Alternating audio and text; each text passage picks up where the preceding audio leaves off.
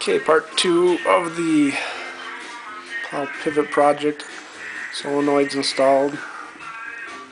Brackets need to be painted yet, but for testing purposes this will work. You can see, maybe you can see the pins engaged now. There's a spring on the solenoid that helps push the pin in when you come to a certain angle.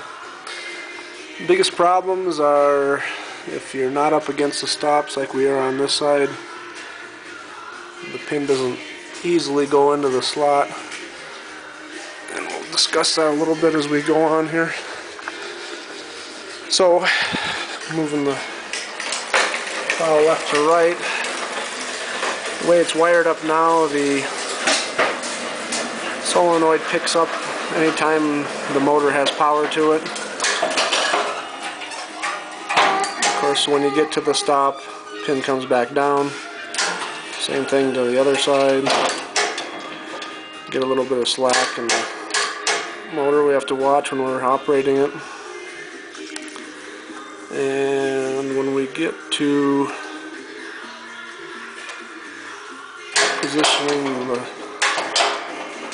plow in another area, another angle other than the ends, you see it's tough to set the pin at that time it's set, but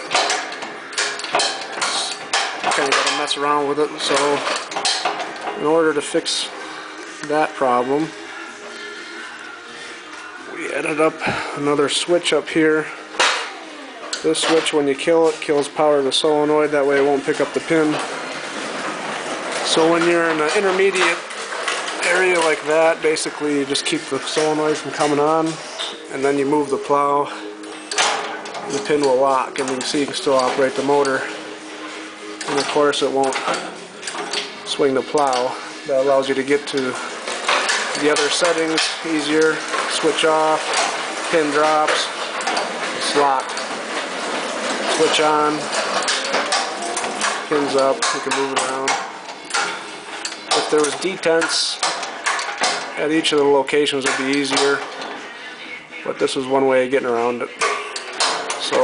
So far so good. And when the snow comes, we'll give it a try.